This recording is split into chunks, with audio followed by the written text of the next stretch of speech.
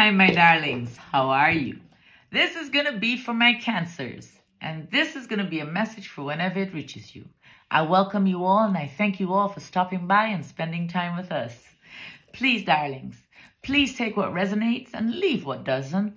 Know that not every reading will be for you. All right, my loves? And also know I give you these readings from my heart to your heart always, always. Okay, babies? So let's see what messages we have for you, Cancer.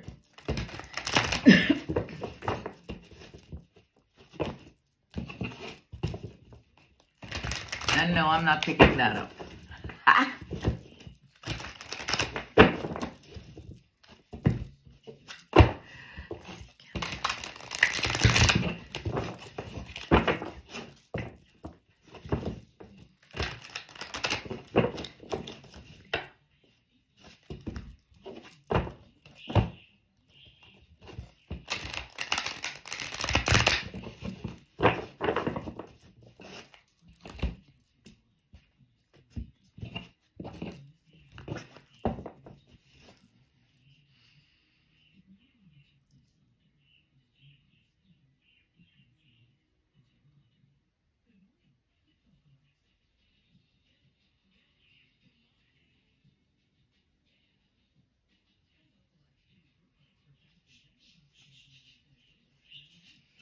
So Cancer, this is for you. The Ten of Earth came into some finances, very happy family life, financial security. The Nine of Water, your wish is coming true. Did you just come into some money unexpectedly? Your concerns for life are fading away, or whatever challenges you thought you had, they seem to be fading. You found your strength. You got the Strength card. Your inner personal strength. You got the Dreamer. You feel like, well, that could be a new beginning that happened not too long ago. Maybe that's why you have your strength and all that. Or maybe there's a new beginning somewhere. Maybe there was a new beginning. There was a new beginning, was there? Oh my goodness, we got the Ace of Water. That's about new love. This is about abundance. Falling in love or the resurgence of a relationship. A new home. It could be so many things. But you got the Ace of Water, and it's about your cup overflowing in so many ways. Okay, babies? Just look around. It's so many things that can be abundant. You got the Page of Water. You need to use your intuition. You have that gift and you need to use it. Okay, Cancer? The Page of Water. A new person enters your life. And the relationship begins a new phase. You got the Page of Earth. Good news about financial matters. The World. A job well done.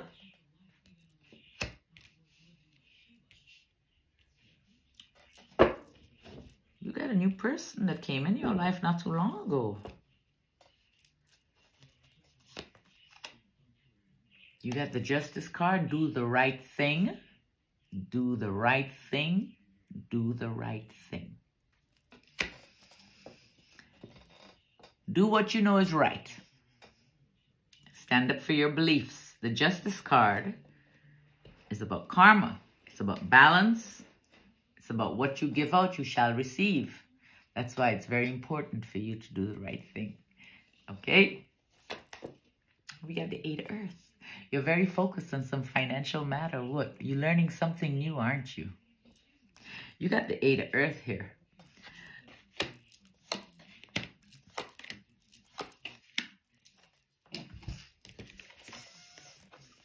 You got the Empress, abundance. There's something, you got a lot of abundance here. You have some conflict too.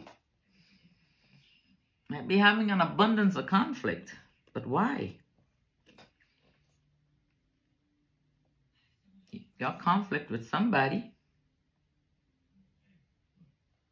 You got the Wheel, a time for positive change.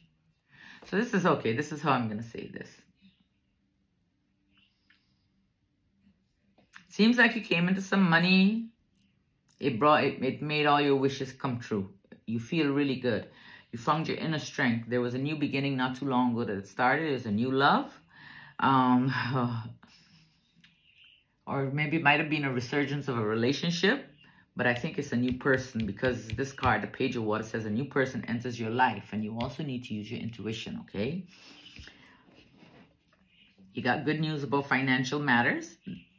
You got the World. You successfully completed something or accomplished something. You got the Justice card. You're feeling balanced. And whatever it is that you're doing in life, you need to do the right thing. Set out with good intentions, okay, babies? Always set out with good intentions.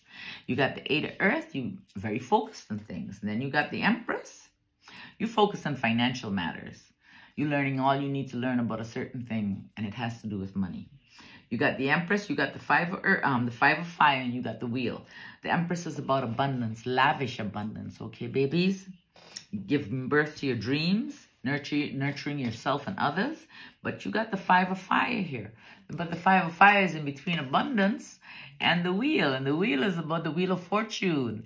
And it still keeps moving forward no matter what. And I say whatever conflict or whatever you're experiencing, whatever, it's not a big conflict. Whatever it is, you will overcome it. You got the Empress, you got the Five of Fire, and you got the Wheel.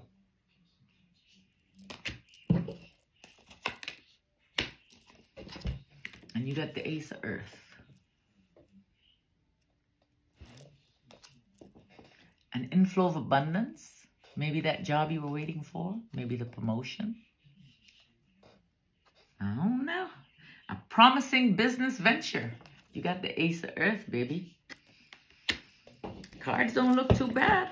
Not bad at all. Not bad at all. Except for that conflict. There is a conflict here. But I don't know. It doesn't seem like it's going to last too long. Or maybe you're not paying attention to it. Maybe, you know, you just... Oh, boy. You got 3 cards. Oh my goodness. Let's see. All right. The first card you got the Broken Heart in reverse. You got adjacent possibilities in the upright position, and you got the Angel of Balance in the upright position. So let's start with the Broken Heart in reverse. I don't usually read them in reverse. It's kind of odd that it came out like that with the other 2. 9.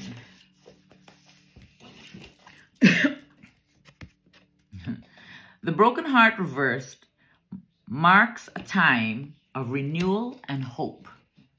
The pain and trauma are behind you now, and you can trust that greater joy is on its way. Whatever has happened to hurt you in the past, you're now free to move on. The universe has much better things in store for you. So finish letting go of any residual grief and open your life to your new self-loving intention. Joyous connections will follow.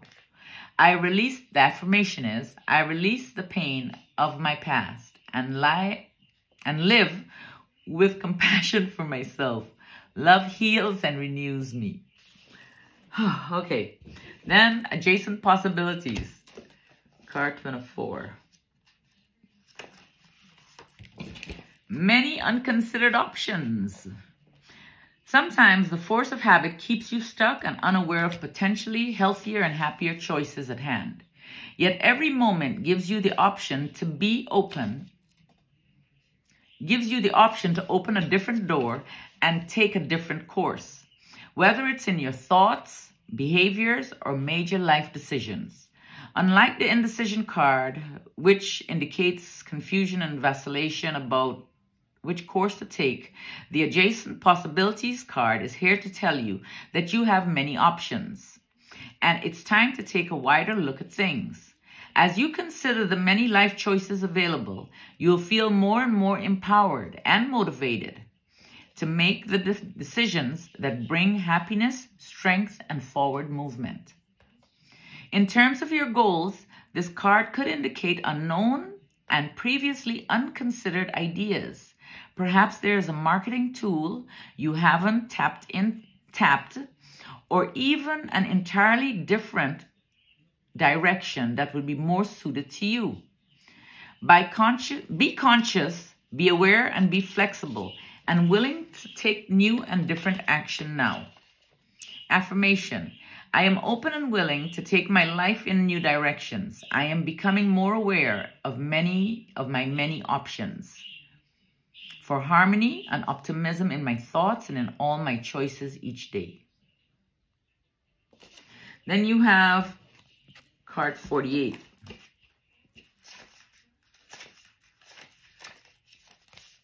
Angel of Balance.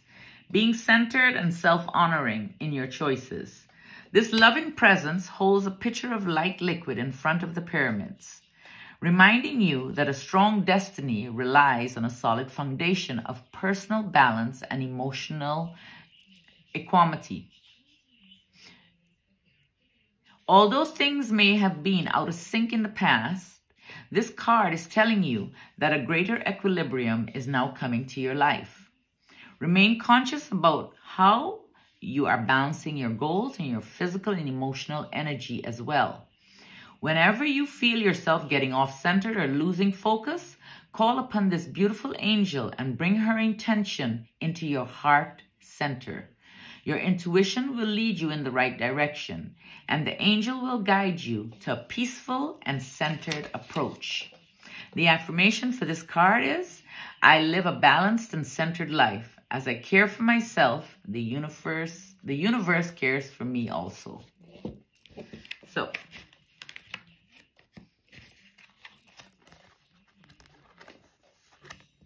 you have a lot of possibilities, a lot of beautiful things happening. Overcoming so many things. I love you guys. You take care of yourselves.